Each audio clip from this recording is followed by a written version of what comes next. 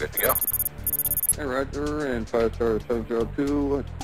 Leaving 2000, turn left, hang 150. Runway 25 left, clear, takeoff. For takeoff, 25 left at Mike, leaving 2000, 150. Yeah, 5-star 702, stop. That's not an active runway. My apologies, 19 right, I apologize. I misunderstood, I think it was 19 right that we were saying. Many people, they talk about runway safety as a very nicely choreographed ballet. This dancer dances nicely with another dancer, and then you need to have a director to run the whole system as a nice choreographed system. Well, a weak link in the aviation system is really the beginning of an incident or an accident. You're going to do something really stupid in your first 200 to 300 hours, and if it doesn't kill you, you're going to be a better pilot because of it. Piloting an aircraft often is hours of boredom and moments of terror. Your whole flight is one big emergency. Don't try to say, well, I think I can make this work.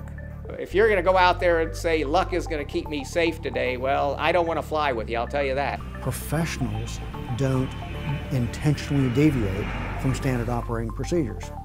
Amateurs might, but true professionals don't. There are rules out there, and they are all designed about safety. The biggest difference between a survivable accident and a not survivable accident is what you've done to protect yourself. If you're going to fly an airplane, I think it's important that you'll never stop learning.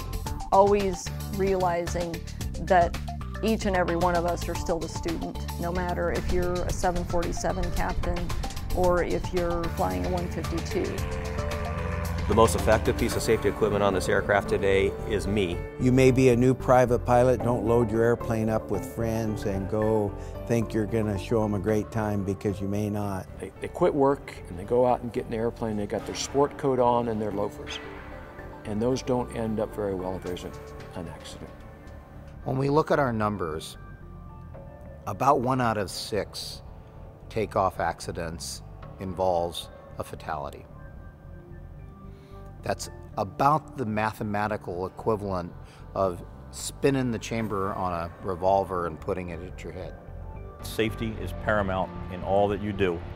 It can be fun, it can be challenging, it can be tedious, it can be all those things.